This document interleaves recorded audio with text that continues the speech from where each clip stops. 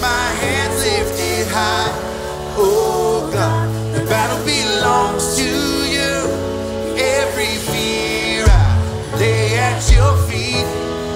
I'll sing through the night. Oh God, the battle belongs to you.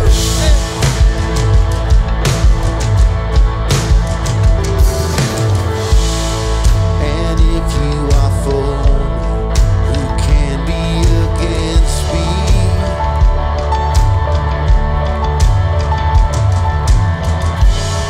For Jesus, there's nothing impossible for you. When all I see are the ashes, you see the beauty.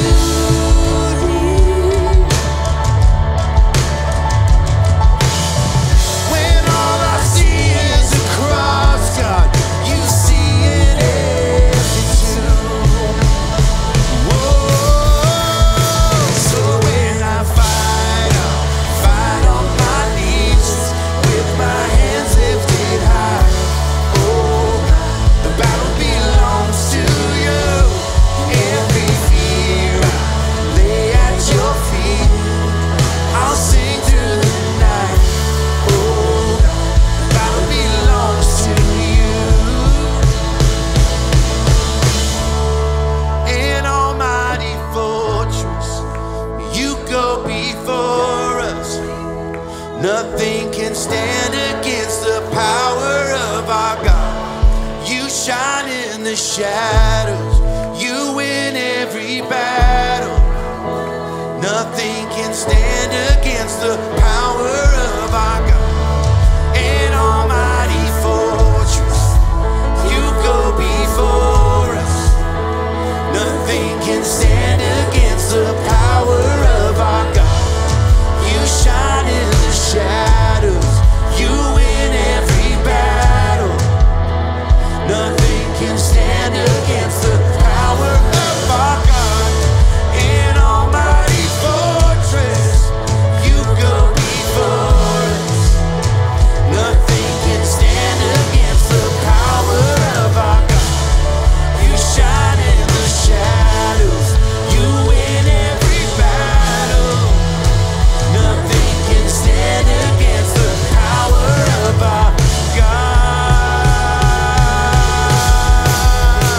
So when I fight, I fight on my knees with my hands lifted high. Oh God, the battle belongs to you. Every fear I lay at your feet. I'll sing through the night. Oh God, the battle belongs to you. Oh God, the battle belongs to you.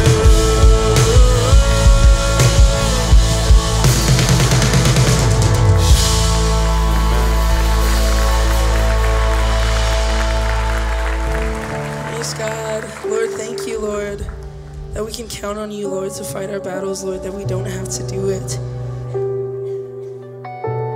Lord, your word says to come to me, all who are weary and heavy laden, and I will give you rest, Lord. Thank you, God, that we can come to you with anything, Lord. And I just pray, Lord, that as we get into this next song, Lord, that you would just receive our praise, Lord. We just want to give you all the praise.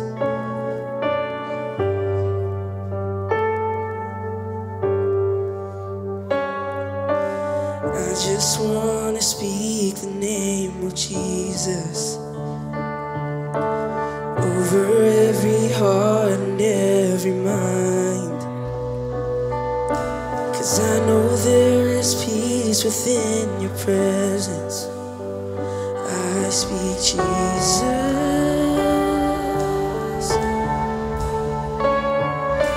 And I just want to speak the name of Jesus till every dark addiction starts to break,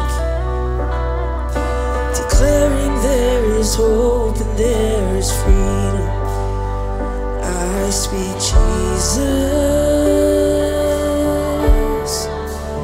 'cause your name is power, your name is healing, your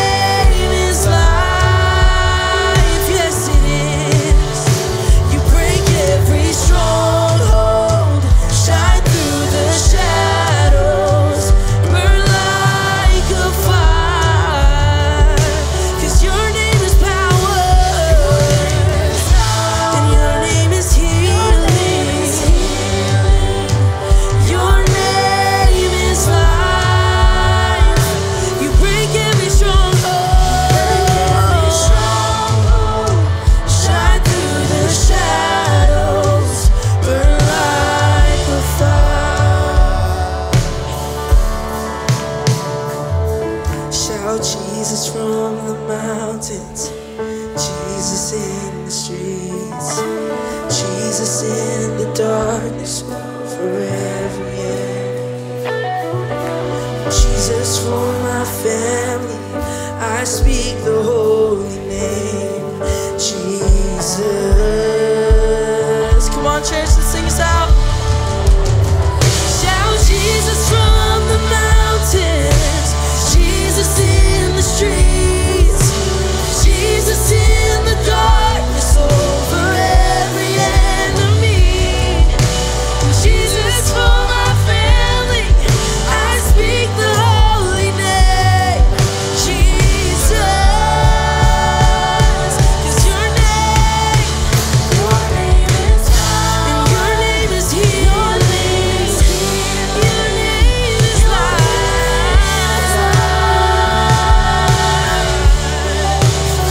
You break every stronghold, shine through the shadows, burn like a fire.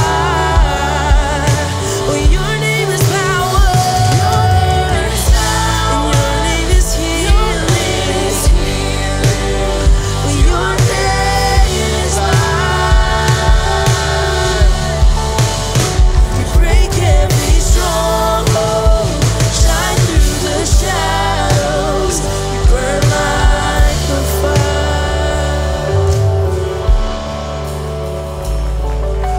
And I just want to speak the name of Jesus over every heart and every mind. 'Cause I know there is peace within your presence. I speak Jesus.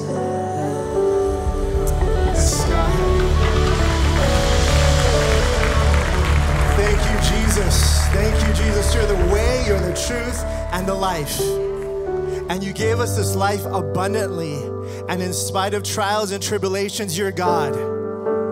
Regardless of our circumstances, you remain the same yesterday, today, and forever. And so we come today believing and trusting what your word says. Your love endures forever, God. And so we come today and say, thank you for your love for us. Thank you for your faithfulness. Thank you that you are peace to our soul.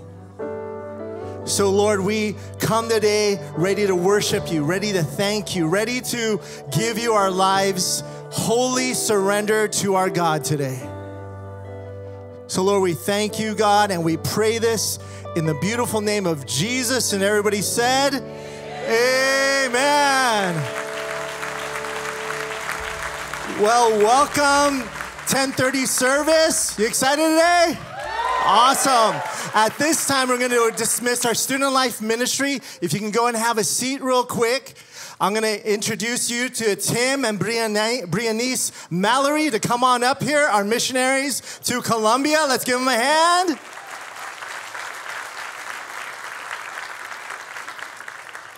All right, South Bay, you can do a little bit better than that. Let's let them know their love.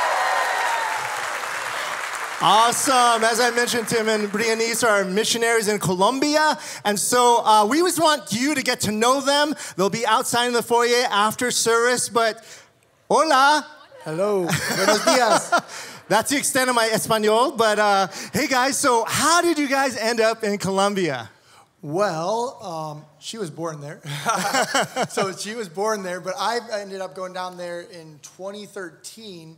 As a missionary, went down. I was a student at Patmos, so I was in 2012. Went on a mission trip there, and after that, it wasn't a lot of people go on mission trips, and then when they're on the trip, is when they're feeling something, the Lord stirring in them. I gotta come back. That wasn't my case, but when I got back after that trip, the Lord started just stirring in something in me to go for Colombia, and confirmed it through His Word, through different people, leaders in our life, and Pastor Chet was very much involved in that, as well as Pastor Zach, and they were part of sending me out. And so when I went down there, first I went to Barranquilla, Colombia. I was thinking I'd be there 6 months, maybe 9, and then from 10 and a half years later, still there. So I moved. That's a long time. Yeah. So I was in Barranquilla for 6 months, then I moved to Cartagena, and that's been in a few other places, but that's been kind of the home base for me over this past decade in the field. So, yeah. That's awesome. And so you got to meet your wife there? Yes, met my lovely wife. She is from Cartagena, right? Do you want to say anything? Or you want to say hello? Hello.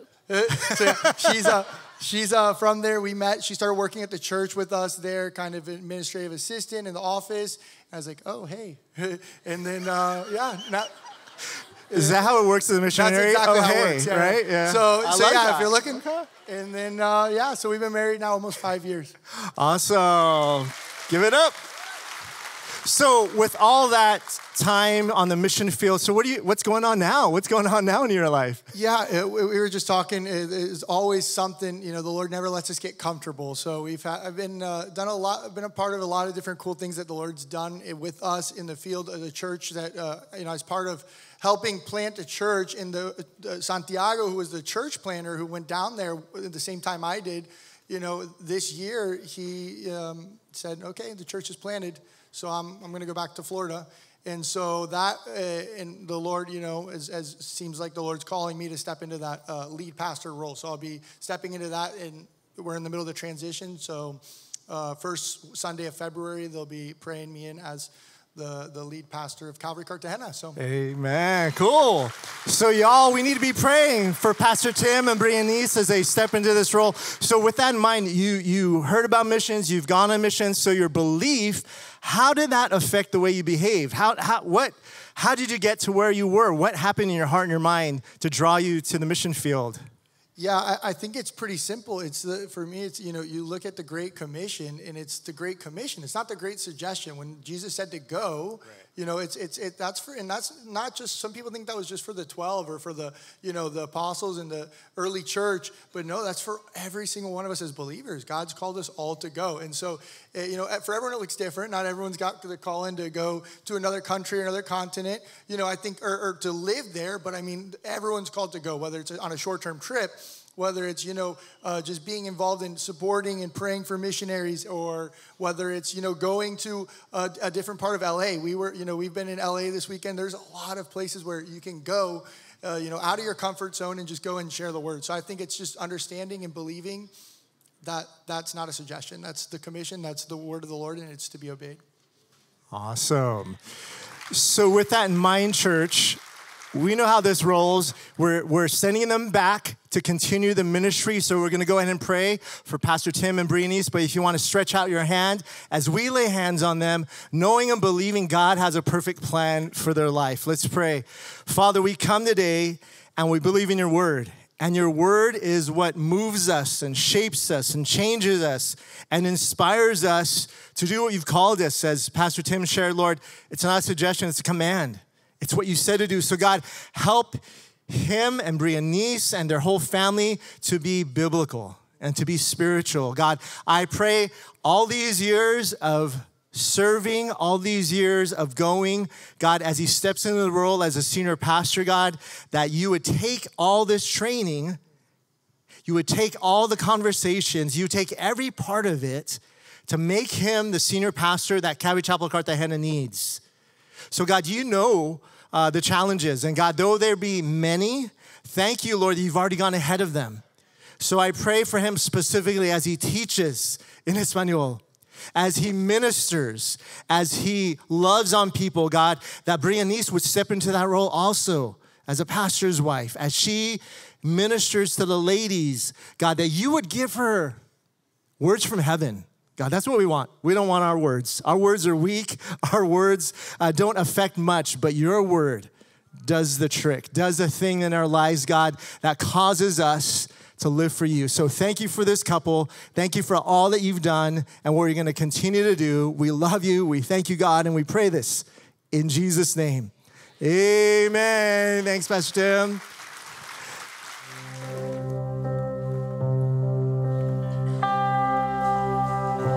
You were the word at the beginning, one with God, the Lord Most High.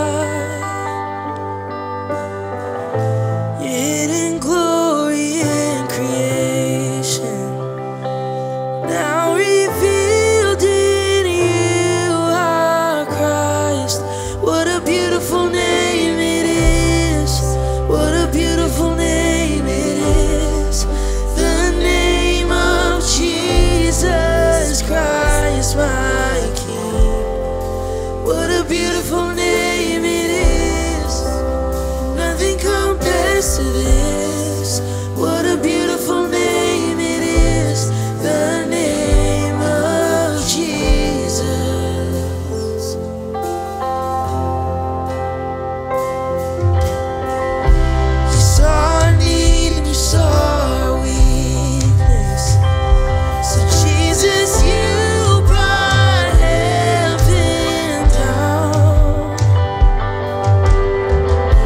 Our sin was great, your love was greater.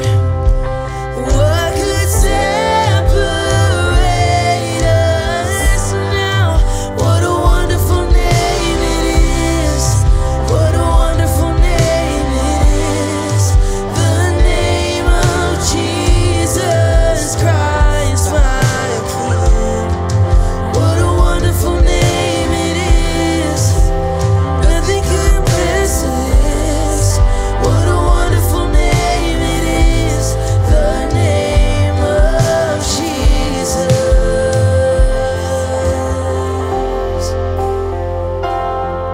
How wonderful.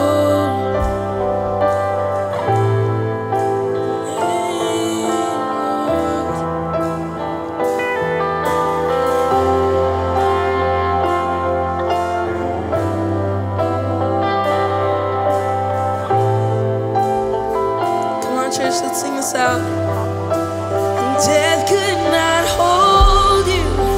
The veil tore before you. Silence the boast of sin and grave. The heavens are roaring the praise of your glory. For you are raised to life again. And you have no rival, you have no equal. Now and forever, God, you reign. Yours is the kingdom, yours is the glory, yours is the name above all names. What a powerful name it is. What a powerful name it is. The name of Jesus Christ, my King. What a powerful name it is. Nothing can stand against. What a powerful name it is. The name of Jesus. You have no rival. You have no equal. Now and forever, God, you reign. And yours is the kingdom, yours is the glory, yours is the name above all names. What a powerful name it is. What a powerful name it is. The name of Jesus Christ, my King. What a powerful name it is. Nothing can stand against. What a powerful name it is. The name of Jesus. What a powerful name it is. The name of Jesus. What a powerful name it is. The name of Jesus.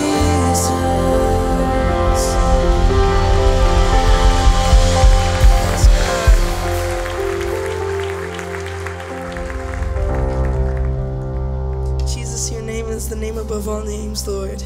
You're the King of kings, you're the Lord of lords, God. Your name is like honey on our lips. And God, we just thank you, Lord, for who you are. God, we praise you for who you are, Lord. And we just love you, Lord, and we just want to lift up your name on high, God. And we just love you, Lord. And I pray all this in Jesus' name. Amen. Good morning, 1030. Happy New You. Get it? Last week's message. New you, new year. Okay. Great. Titus chapter 2, as we get back into Titus. 1 Timothy chapter 4, as well as Matthew's Gospel chapter 7. 3 areas of Scripture. If you need a Bible, there is one in the seat back pocket there in front of you. Titus 2, 1 Timothy 4, Matthew chapter 7. As you're turning in Scripture, would you please welcome to the stage Michelle, who's getting ready to go to Peru as a missionary. 10:30, you can do, I know you're turning your Bibles. But if you're coming to our Thursday nights, we're talking about the heroes of faith in Hebrews chapter 11. Michelle is in that chapter. I plan on pointing her out somewhere along the line. Hey, Michelle, we are so thankful that you're here. What's going on? You are heading over to Peru. I am, yes. I'm headed to Calvary Chapel. I'm not sure if we're on here. There we go. All right. There we go. You can hear me, right? Yes. I'm headed to Cajabamba, Peru to join the Alegres over there. Amen. Now, you guys know the Alegres. They were here in September. We did a global outreach project to finish their building to be able to receive abused, abandoned, and neglected children this Christmas. And that was our global outreach. So everyone, they're listening. So everyone say, hey, Juan and Sandra. There we go. All right, great. Great to see you guys. And Michelle is on her way over there. Now, how did this happen?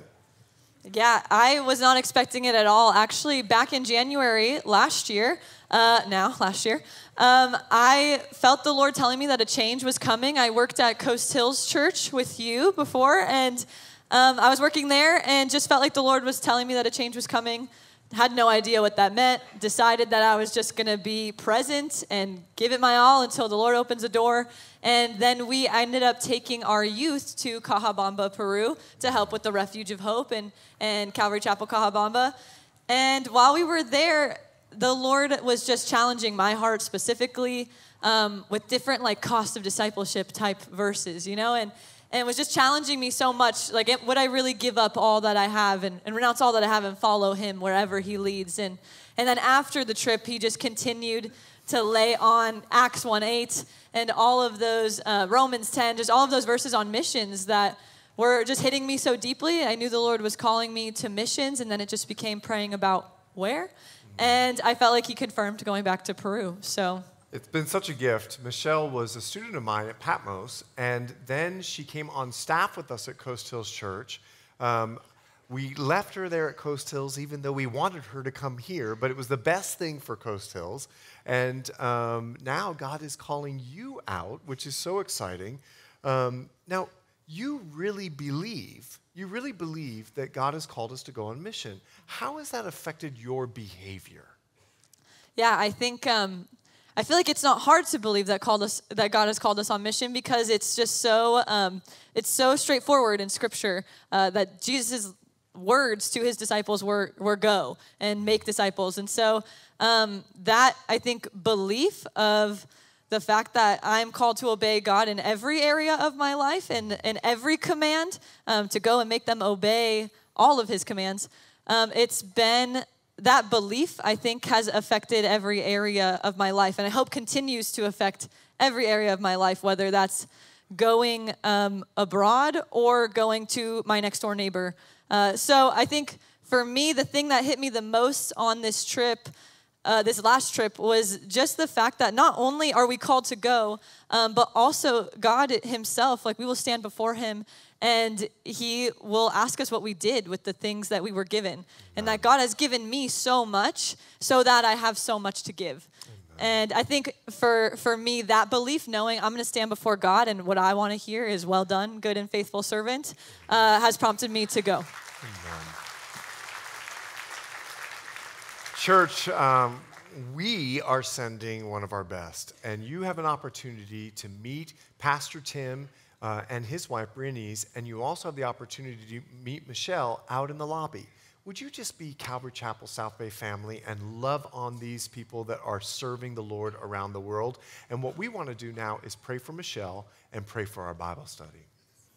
Father, I'm just so thankful for Michelle, and I'm so grateful for what you're doing in her life. Lord, she has always been dear to Andre and I's heart because she's dear to your heart. And she has followed you faithfully through thick and thin. And so, Lord, I pray the power of your Holy Spirit upon her And I ask you, Jesus, to move in a way, Lord, that all of Peru will be changed out of Cahabamba because of her ministry. I believe, Lord, that you are doing a great and supernatural work there, and I believe in sending Michelle. Lord, there is going to be even a greater work. So, Father, we know wherever two or more are gathered, there you are. So while we pray for the Alegres and all that God is doing, we're thankful that Michelle as well is joining them. And we ask God, let your power fall on that place. Lord Jesus, we pray now for our study. Give us the understanding so that we might be able to be obedient, just like Michelle sets an example for all of us. In Jesus' name, amen. Amen. Thank you. Goodness.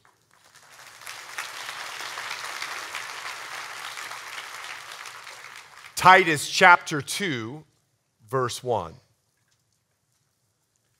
But as for you, speak the things which are proper for sound doctrine, that the old men be. Stop there if you would. Are you aware that what you believe will affect your behavior? Michelle believes that God said go. So her behavior is affected with what she believes. Oh, let me break it down. Do you remember when you were younger and there was a monster in the closet? You believed it. And your behavior was that any noise that you heard, you yelled, "Mom, leave the light on." Oh, you believed it. Many of you, when I was younger, I believed after watching Jaws that there was a shark in my pool and it was going to eat me anytime I chose to swim alone. So I never swam alone in my pool because I did not want Jaws to come up from the drain and eat me.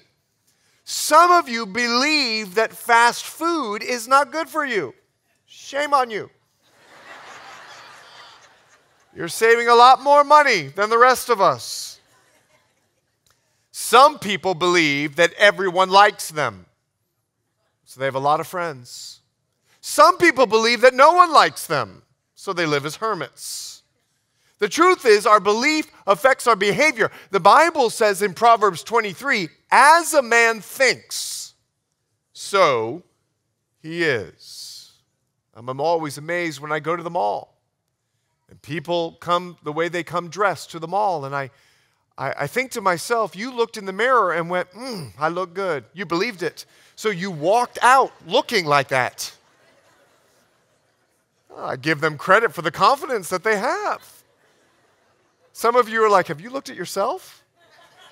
Well, I believe something about this, and I chose to behave in it. But what you believe affects the way you behave. And sometimes, your behavior can enlighten you to what you actually believe.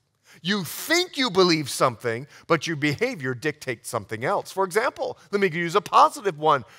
You believe in coming to church. And so this morning, you got up and you behaved in your belief because you believe what the Bible says, that we're to gather together. You got up out of your bed and you responded with your behavior, and here you are at church. I got good news for you. You did it. You get the going to church spiritual badge today.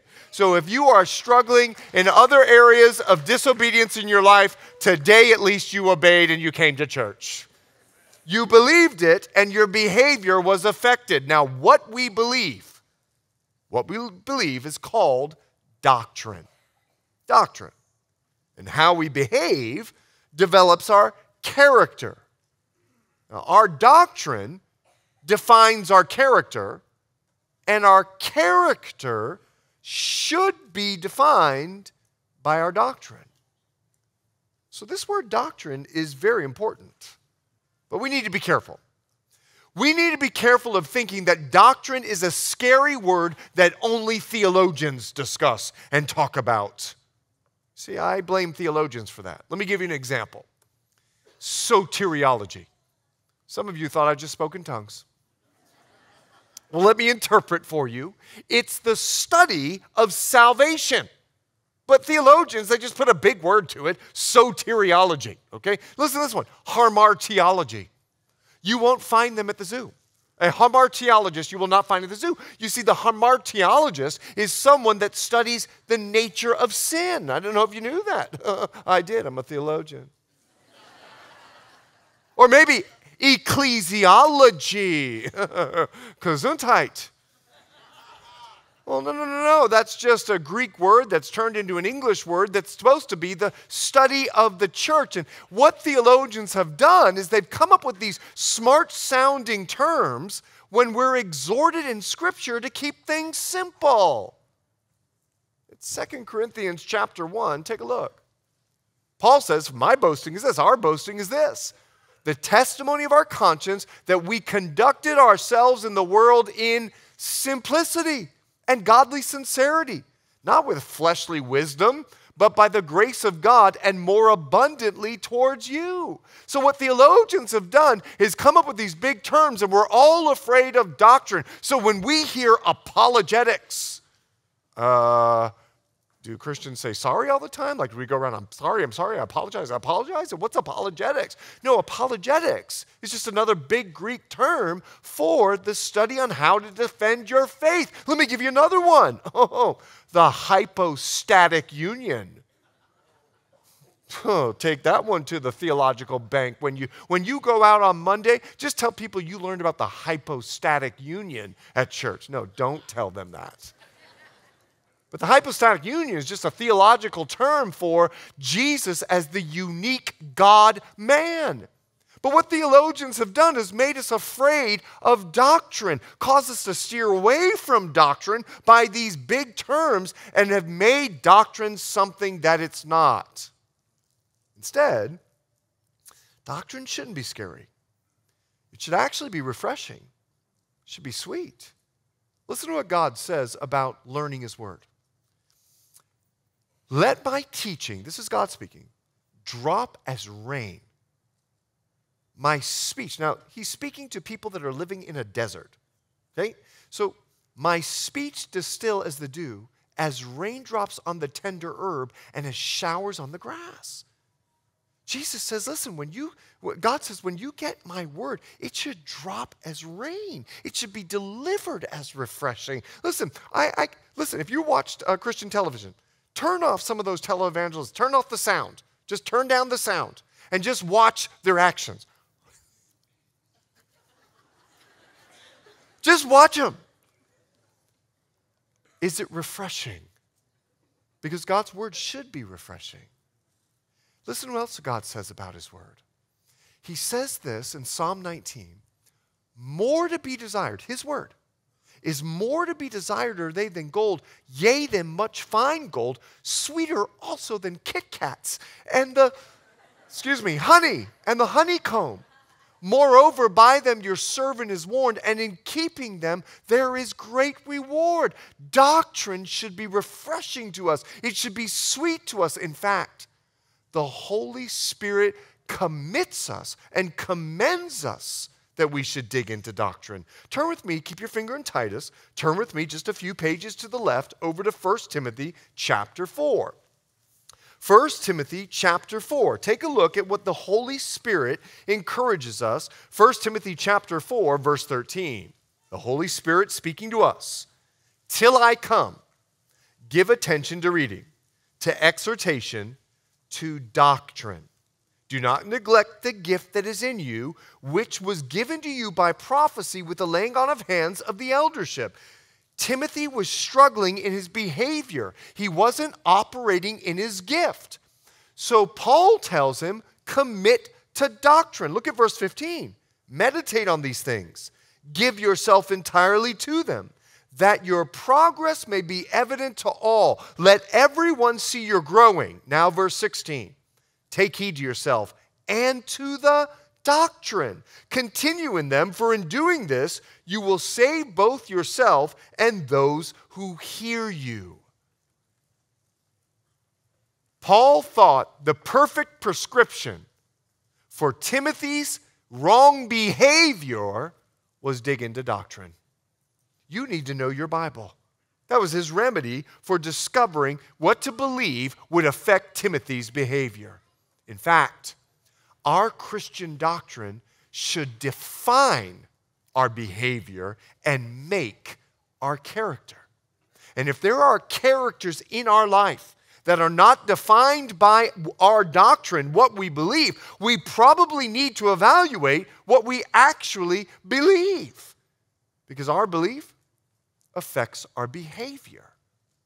Go back with me to Titus, just a few pages back over to the right. Let's take a look at this. Titus chapter 2, verse 1. But as for you, speak the things which are proper for sound doctrine. Paul was very concerned about the church knowing doctrine. He wanted them to know what they believed. And he says to Titus, it needs to be sound doctrine. Now that word sound, it's the word healthy. In other words, what we're learning should produce in us spiritual life because the words of Jesus are spirit and they are life. So that means doctrine has got to come from his word, not Oprah.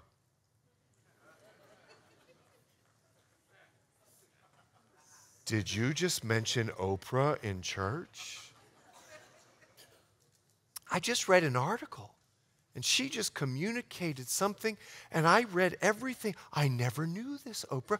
Oh my goodness, now that I know, I'm going to start behaving this way. But it wasn't biblical. You see, healthy doctrine comes from the Word, not from your influencer on TikTok. It's amazing to me. Because that TikTok influencer is wearing those clothes, you will go to the mall and buy it thinking you look like them when you walk out the store. It's not true. You don't look like them. They haven't eaten in 30 days. That's why they look like that. But there are influencers. Now, maybe yours is not Oprah. Maybe yours is not TikTok. I'm not sure who you're listening to, but the Bible is the only thing that gives us healthy doctrine so we know what to believe in order to know how to behave. Look at Romans chapter 15, verse 4. The Bible says this, for whatever things were written, speaking about your Bible, before were written for our doctrine, written for our learning, that we, through the patience and comfort of the Scriptures, might have hope. The Bible is beckoning us to let it be your influencer. Because if the Bible is your influencer, it will conform you into the character of Christ. And what we believe will affect how we behave. Listen, it's 1 Timothy chapter 6. Would you take a look? If anyone teaches otherwise and does not consent to wholesome words or things that go along with the word of God, even the words of our Lord Jesus Christ, and to the doctrine which accords with godliness. There's where our belief affects our behavior. Godliness is a behavior. He's proud, knows nothing, but is obsessed with disputes and arguments over words from which come envy, strife, reviling, and evil suspicions. And what he's saying is, when you got bad doctrine, you're going to have bad behavior. And at this point in the church, sound doctrine was already established. The words of Jesus were already ringing true, and in the first century, they believed that Jesus is the Christ. They believed that Jesus was risen from the dead. They believed that salvation was by faith through Jesus Christ alone. And for 2,000 years, because of their commitment to doctrine, we still believe that today. Now, just imagine if they didn't fight for doctrine back then, and then in 600 AD, Muhammad comes along and begins to pervert the Christian faith. Just think if they didn't hold the fact that Jesus is the Son of God when the Jehovah's Witness came along, that we would be perverted in faith. Just think if they didn't hold to the fact that Jesus Christ rose from the grave and the Mormons came along. Oh, Pastor Chet, you're hitting everybody this week.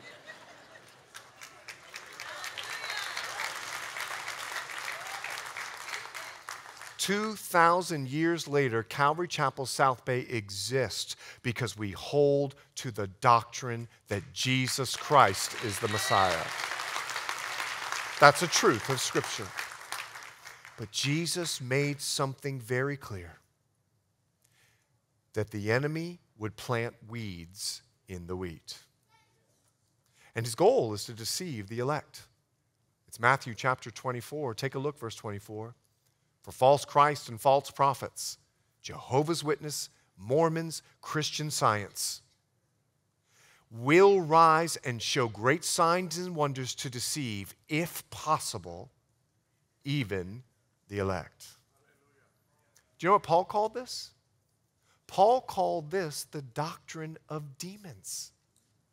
It's 1 Timothy chapter 4, verse 1. He makes a very clear warning.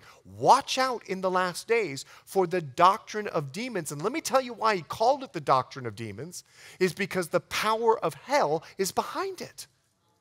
And we've seen this throughout church history. It's not just in our culture. No, back in the 3rd century, there was a heresy called the Arian heresy. And it believed, and it spread through the world like wildfire, fire, that Jesus Christ was not the divine, not the Son of God. He was a created being. So concerning, Constantine called church leaders together in Nicaea. And in 325 AD, the church got together and they made the doctrine that Jesus is the Christ, the Son of the living God. And because of that doctrine, Calvary Chapel South Bay exists. They stood for doctrine. It's not just 3rd century. Here in our 21st century, we have a new doctrine called modernism. This is the belief that all doctrines are subject to change and that they ought to change depending on the time, the culture, and the location. The Bible is just adaptable. You see, someone, false teacher in the church, thought that the church needed to be culturally correct instead of the church correcting the culture. And that teaching is permeated within the church today. This is the reason that Paul is telling Titus, teach sound, teach healthy doctrine. Because even in this church, people were teaching unhealthy doctrine from the very beginning of the first church in Titus chapter 2. Look at Titus 1, verse 10. Look at them. For there are many insubordinate. Look at their behavior already. Both idle talkers, in other words, they have no idea what they're talking about, and deceivers. They're saying things that are not true, especially of the circumcision. We talked about this a couple of weeks ago. Can you imagine if the doctrine of the circumcision won in the church and you got saved and the next thing you know, clip, clip? Come on. Thank God that doctrine didn't survive in the church. They were insubordinate. They were lying to the church. Look at their behavior. Look at what heaven thinks about them in verse 16. They profess to know God, but in works they deny Him. In other words, their character and their behavior look nothing like God. Look at heaven's perspective. Being abominable, disobedient, and disqualified for every good work. You see, at the time of the 1st century, there was a false doctrine. Not only the circumcision. Oh, there was Gnosticism. It exists today. You see, Gnosticism, they didn't want to forsake the lewd and lascivious culture. They wanted to, watch the rated R movies, and they wanted the world to decide what they can watch or not. I mean, when the world says it's okay for if you're over 17, then it must be okay.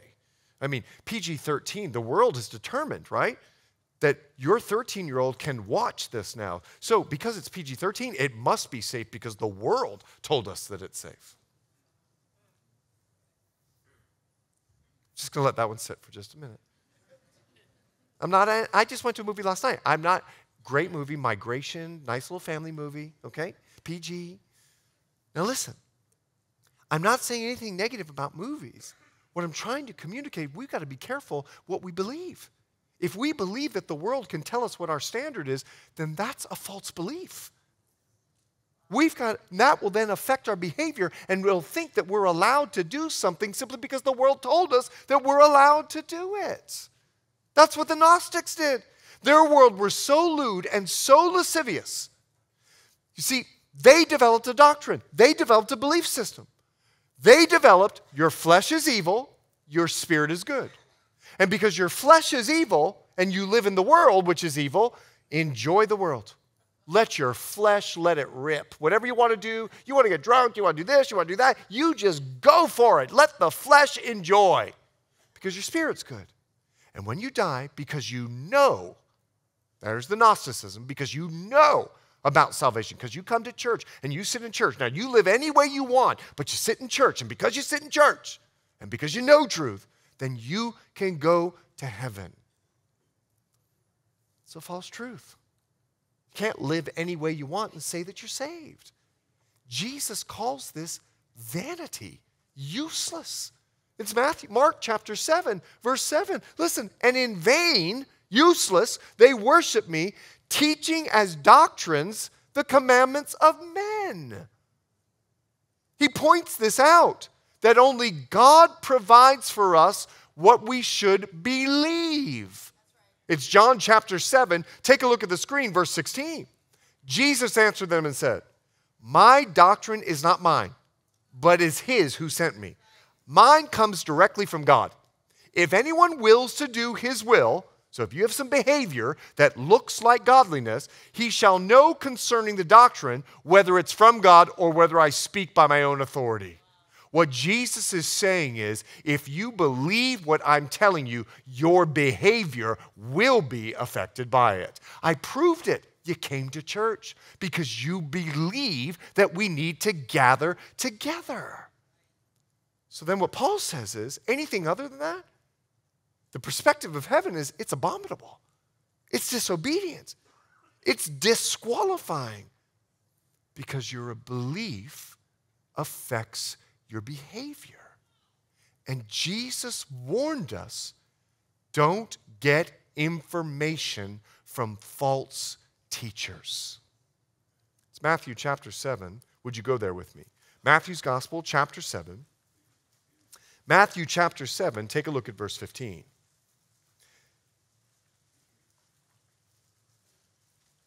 We're at the end of the Sermon on the Mount. Jesus has just given the truths on the way that a Christian should behave in this world. And at the end of the Sermon on the Mount, he knows that false teachers are going to come in and try to corrupt the character of the church. So he warns the church, and he says this, Matthew 7:15, beware of false prophets who come to you in sheep's clothing, but inwardly they want to eat you alive. They're ravenous wolves. You will know them by their fruits. Do men gather grapes from thorn bushes or figs from thistles? Even so, every good tree bears good fruit, but a bad tree bears bad fruit. A good tree cannot bear bad fruit, nor can a bad tree bear good fruit. Every tree that does not bear good fruit is cut down and thrown into the fire. Therefore, by their fruits you will know them. What Jesus is doing, he's not just giving us a warning, he's telling us how we'll know who they are. Because there are going to be people that will try to come and corrupt the character of the church, and this is a big deal. Because Jesus told us to be peaceful, to go the second mile, to keep our promises and love our enemy, because when we act like that in the world, it leads people to Christ. But when false teachers come in, and they're mean, and they're hateful, and they're contentious and divisive, that leads people away from Christ. And the job of the church is to go into the world with the character of the Sermon on the Mount so that we can bring people to Christ. So he warns us, don't gather anything from them. Don't learn from them. They're wolves in sheep's clothing. And all you have to do is just watch their behavior to see what they believe. A good tree will bear good fruit. They'll follow all of Scripture. But a bad tree will produce bad fruit. they'll just pick and choose little verses here and there so that they can qualify their own personal lifestyle. So, this also applies to us personally. Stop just for a minute, because I know you're probably thinking of this person and that person. Could you just stop and think about yourself for just a minute? When you see bad fruit in your life, the only thing that you can do is cut the tree down. That's what Jesus said. You got to get rid of it. You got to burn it.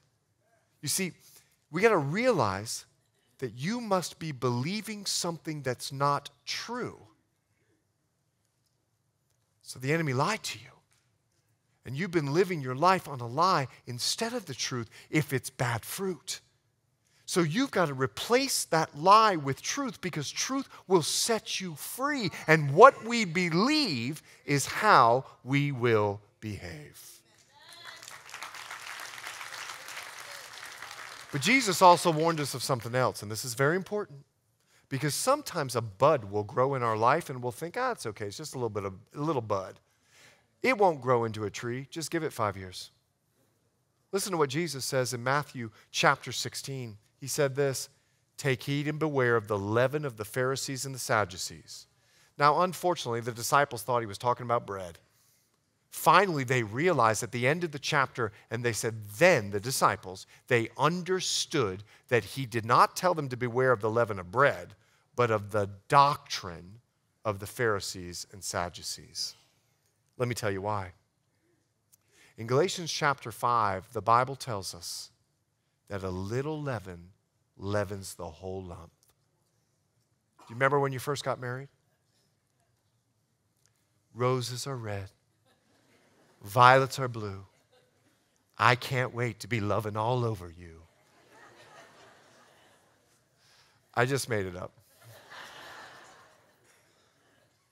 Do you remember when you used to bring roses, write letters? Do you remember when you used to get butterflies every time he called? Now, 30 years later, where's my socks? Where's dinner? Are you home late again? What happened? A little leaven.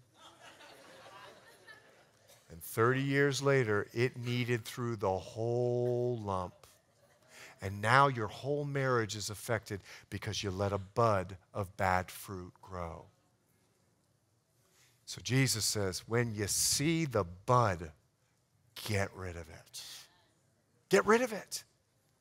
Now go back with me to Titus chapter 2, because what you believe is going to affect your behavior. And just a little bad doctrine will eventually impact our whole character. Take a look. I'm going to prove it to you. Titus chapter 2, verse 1.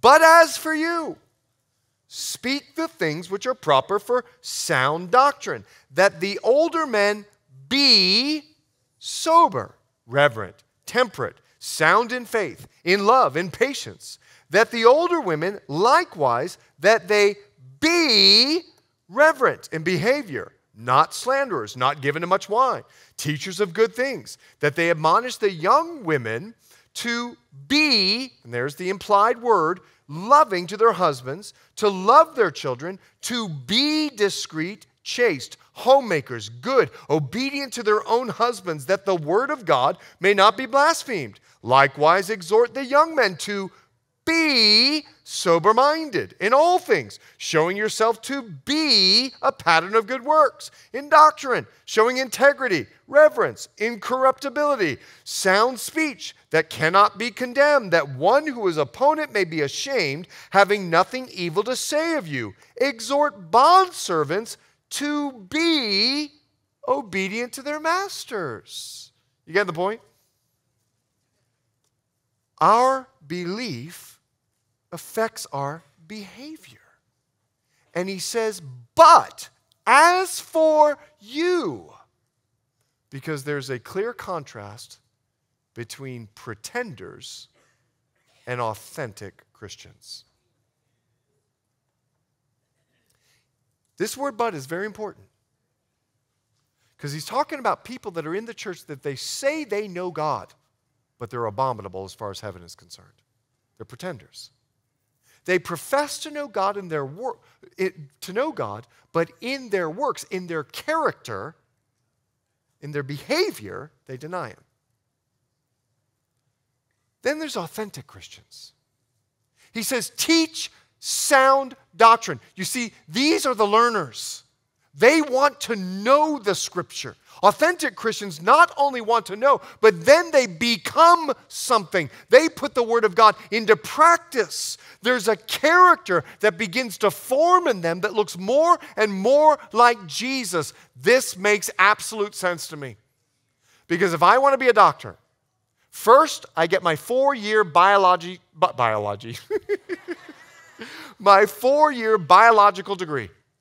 Then I go to medical school and I spend 8 years learning so I can be a doctor.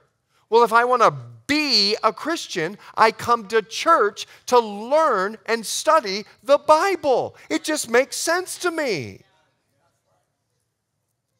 And an authentic Christian allows doctrine is what we're learning, to begin defining their character. So when you're here today, oh wait, I didn't know that the Bible says we need to gather together. I did it. I was obedient. Oh, that's a tree that you need to fertilize. That's a tree that you need to water and make sure that it grows. But some of us got some bad trees. Things that are like bad behavior. Look back up if you would. There's a reason in verse 2 that he's commending the older men to be sober. Being sober is a good tree. But what it implies is cut down your addictions. You're going to throw that tree out. Anything that demands that you pay attention to it. He says, you got to be sober. He says, let me tell you another good tree. Be reverent. But that means you got to cut down the dishonoring, disrespectful tree. And that means maybe honoring your employer. That means maybe choosing to respect your parents. That means not cheating on your taxes. That means giving your employer everything you've got. Choosing to be reverent, a good tree. Getting rid of disrespectful things is what you're supposed to do because it's a bad tree. And then he says this, be temperate. Oh, what a great tree, a temperate tree. So what it implies is you got to cut down the tree of moodiness. You got to get rid of that tree. You've got to be temperate and sober-minded. He says, be sound in faith. What he's encouraging us is know the Word of God.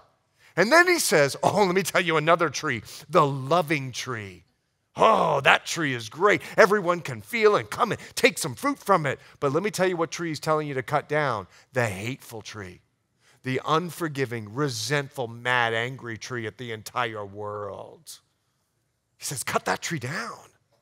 And then he says, the patient tree. This word is the word perseverance.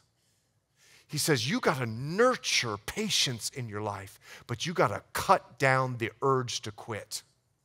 Because Christians don't draw back. It's Hebrews chapter 5. We don't give up. We persevere because Jesus Christ is with us and we have the holy power of the Holy Spirit to back us up. Church, just that one little list.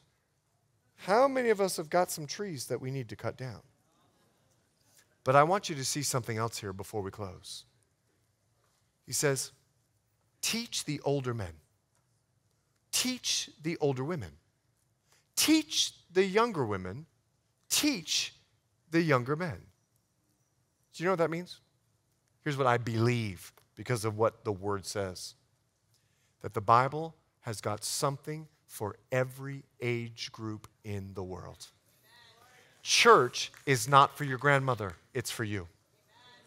Church is not for just old people. It's for everyone. The Bible offers every age group age-appropriate material to build your character to look more like Christ.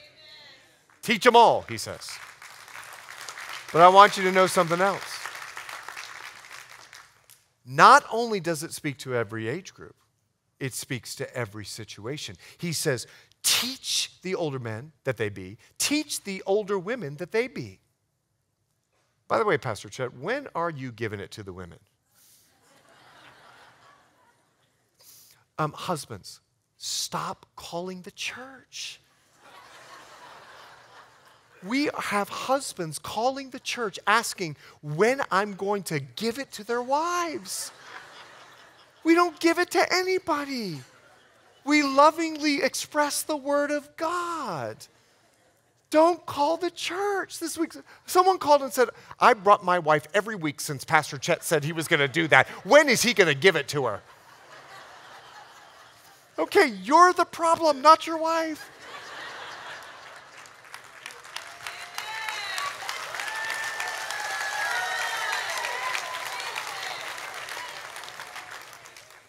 Only the ladies clapped. And you're up next week, by the way. You're up next week. All the ladies say amen. You won't say that next week. Did you read your list? Oh my goodness. See, not only does the Bible speak to every age group, it speaks to every situation in your life. Just because you don't know what the Bible has to say about what you're going through doesn't mean he doesn't speak to it. It's 2 Peter chapter 1. His divine power has given to us all things, not some, all things that pertain to life and godliness through the knowledge of him. So as more you learn the doctrine of Jesus, who called us by glory and virtue, by which have been given to us exceedingly great and precious promises. We got to look at doctrine as great and precious promises, that through these you may be partakers of the divine nature. Your behavior changes, having escaped the corruption that is in the world through lust. When you understand good doctrine, your life will exhibit good behavior. And the Bible answers all questions pertaining to your spiritual life. So if you don't know if you should live in Texas or be in California, just ask him. He'll send you a text message and tell you exactly what to do. Let me tell you something. If you don't know what your major is in college, just ask him. He'll text you. He will show you. He loves to guide you. And I believe that he'll guide you because he told me that he would. And if you don't know how to behave in a situation, just ask him. He'll send you a text message. He will speak to you because what you believe affects the way you behave. And can I tell you something about your behavior? It's important to God. In Luke's Gospel, chapter 2, in speaking of Jesus, listen to his testimony. And he grew in wisdom and stature with both God and man. The way you behave is important to God. Father, I come before you in Jesus' name, and I am so thankful for the body here at Calvary Chapel, South Bay, because they believe they came to church. And so now I ask God that your Spirit would move in this place. How many of you got some trees you need to cut down? Go ahead and raise your hand. Just humbly, just lift up your hand. I got some trees that need to come down. Keep your hands up as I pray for you, Lord Jesus. Truth of the matter is, we probably all got some weeds amongst our wheat.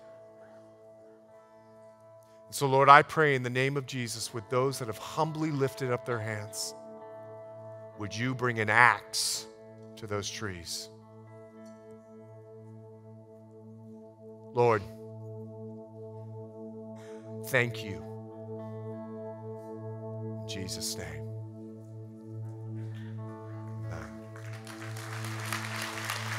Hey, church. By the way, if you got daughters, this verse is great. Told all of their boyfriends, if this relationship produces good fruit, I'll nourish the tree. But I got an axe in case it produces bad fruit. Amen? Would you stand with me? Here at Calvary Chapel South Bay, we memorize Scripture. Our Scripture memory verse is Matthew 7:17. Would you say it with me? Every good tree bears good fruit, but a bad tree bears bad fruit. So if you got bad behavior, know that a bad belief is connected to it. You got to find what that is and replace it with truth. Our challenge to change this week. Take note of your behavior this week. You may discover what you actually believe. Amen? Let's worship the Lord Jesus Christ. I'll see you later. Hallelujah. Thank you, Jesus. I was a prisoner. Now I'm not. 'Cause with your blood, you bought my freedom. Hallelujah for the cross. Sing that again. Hallelujah. Thank you, Jesus. I was a prisoner. Now I'm not. With your blood, you bought my freedom. Hallelujah for the cross. Hallelujah for the cross. Hallelujah for the cross. Amen. Praise God. God bless you guys. Have a great morning.